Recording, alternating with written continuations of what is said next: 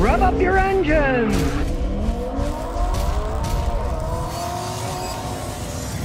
Today I'm going to show you how to diagnose an oil burning car when nobody seems to be able to figure out why it's burning oil. I'm going to use this fancy borescope. Check it out.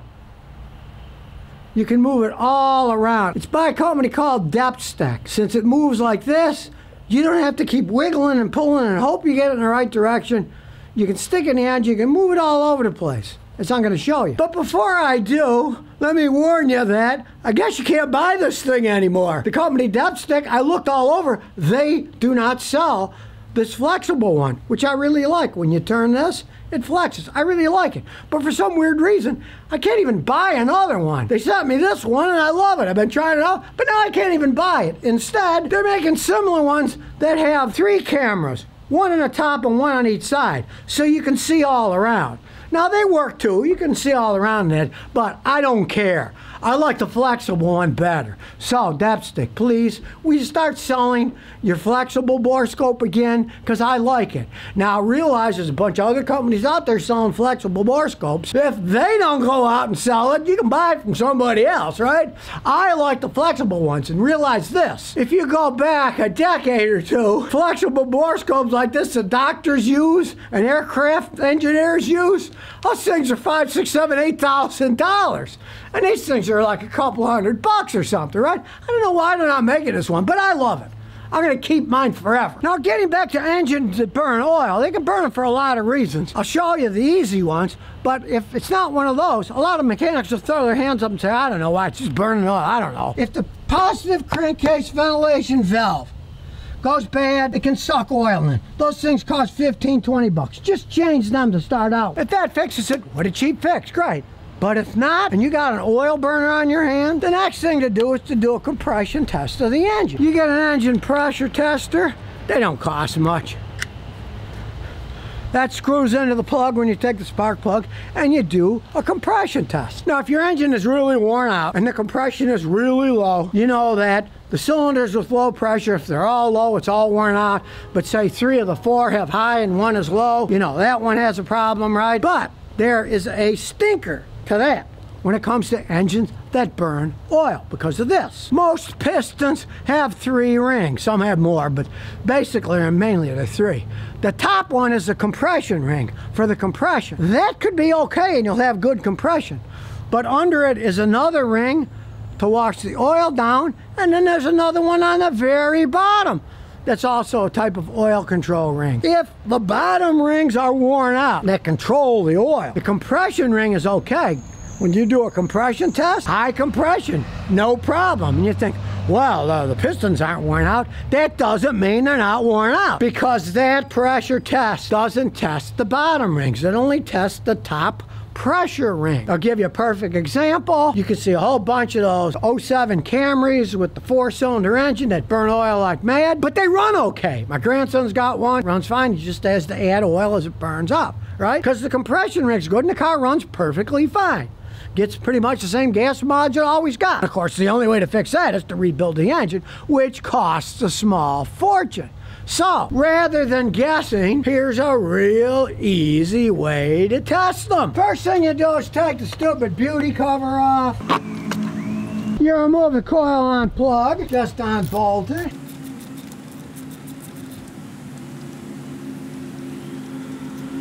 Pop it out of the way. And in this case, we gotta unplug it because there's not enough room. We'll get a pair of pliers. Squeeze it, wiggle it off, take out the coil on plug, and remove the spark plug. We'll just stick the spark plug socket in, and we'll remove the spark plug.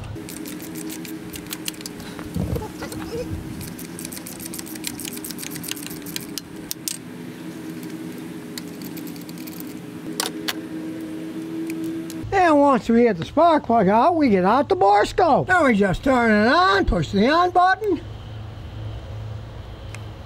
There we go. And you can see it's starting to work. So we simply put it in the spark plug hole. and look around. See, you get a really clear picture inside here. And when you turn the knob, you can look inside the cylinder wall all around.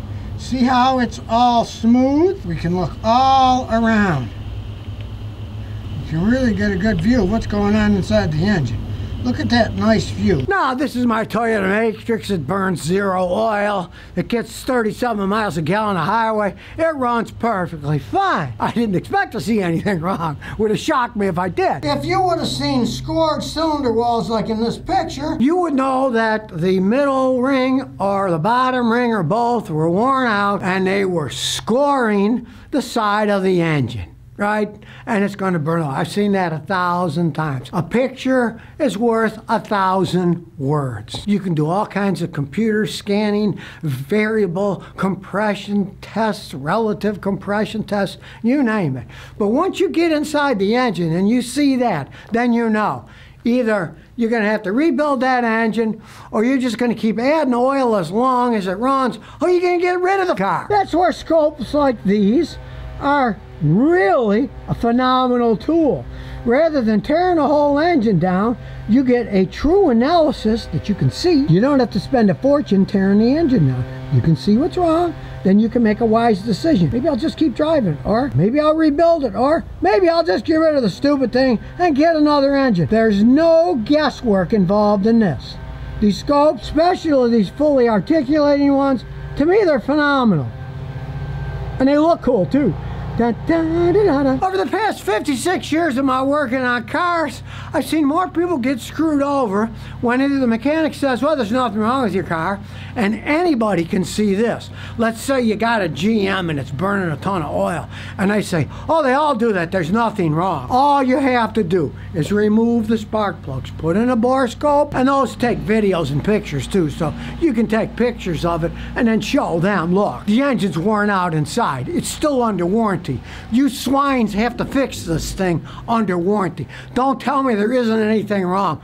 No one can argue with a picture. They can argue with data. They can argue with, oh, they all do that, but they can't argue with a picture of worn out parts that rather than having to take the whole engine apart, all you got to do is take out a spark plug, put in one of those borescopes that articulates like that one, so it's very easy to see, and take a snapshot on the machine, then show them. Now, of course, these borescopes, hey, they got all kinds of usage.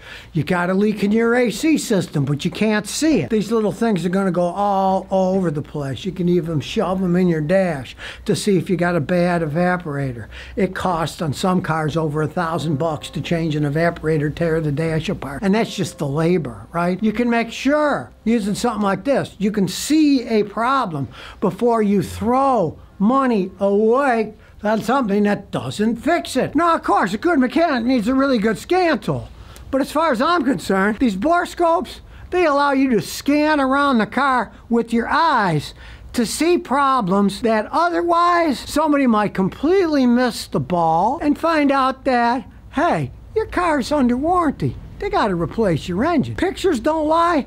They can't wheedle their way out of it. Now, whether you opt out for one that's got the nice adjustable head that you can turn, which I really like, or you get one that's got 1 or 2 or 3 cameras on them. They got all sorts out there. Now that's up to you. And if you're a cheapskate, you can even go on Amazon for like $16. You can get the cable and the camera, and it will either plug into your smartphone or it'll go to it wirelessly. Now, the only thing I warn you about those are the apps often stink on those $19, $29 ones, and they don't work well, and the pictures are kind of grainy.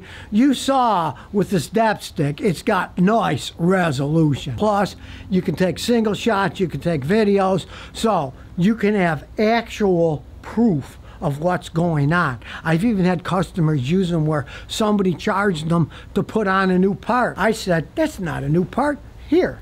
And I'll take a picture of it, and then they'll put the picture on their camera, and they'll take it back to the guy who worked on the car and said, you said you replaced this part. You didn't replace that part, you lied to me, right? Nothing beats a picture, something you can see.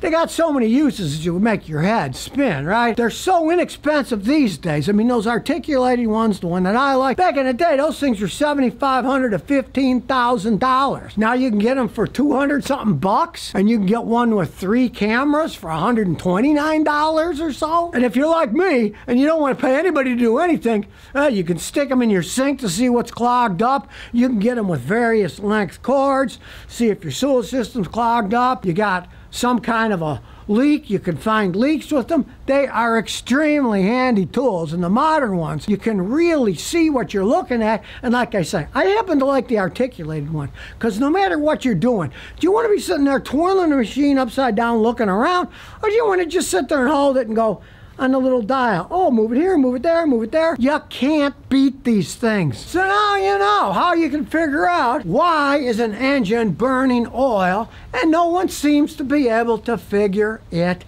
out. You won't get ripped off, and my advice is, if you fix things yourself, get some kind of bore scope. They are indispensable for being able to get into nooks and crannies. I mean, back in the day, in my father's day, you had a worn bore because the piston rings were worn. We would have to pull the head off the engine, look inside. That cost a lot of money. Then maybe you'd say, I don't want to rebuild the engine, it's too expensive, right? In this case, all it costs you is buying a bore scope. You can look at it, then you can decide. It's pretty bad looking. The engine's going to need to be rebuilt. But it runs okay now? Probably. Most people would just say, I'll either live with it and add oil and drive it till it drops, or I'll get rid of the thing now. It still runs good enough, and then away you go. You don't have to waste hundreds or thousands of dollars in diagnosis to find out what's wrong. Then you get to make the choice by seeing it in front of you, not just some guy talking. We came to the conclusion that you need a modulator pump computer assembly, and that's going to be 2,500 bucks, right? You can see the stuff on the screen. Then you can make a wise decision and know you're not getting ripped off. Or that, hey, maybe your mechanic is totally honest. He told you needed the engine rebuilt, and he could show you with one of these. Stick it down there, say, look, it's wrecked inside. Then everyone is happy and everyone is above board. Because these days, car repair is extremely expensive. Most mechanics charge over 150 bucks an hour. And to do a few things like this yourself, believe you me, you're gonna be a happy camper down the road. So if you never want to miss another one of my new car repair videos, remember to ring that bell.